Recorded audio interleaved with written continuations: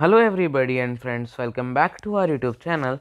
Today video is going to be focused on illustrative picture international stock, or we can say ILUS stock. So in this video we are talking about its price, analysis, news, updates and other things about the stock and the company. So today's video is very important and interesting. So first of all, if you are visiting our channel for the first time, please subscribe our channel and also press bell icon for future update. Illustrative Picture International Stock. It was one of the stock that we covered in our recent videos, and this was the biggest one in terms of revenue.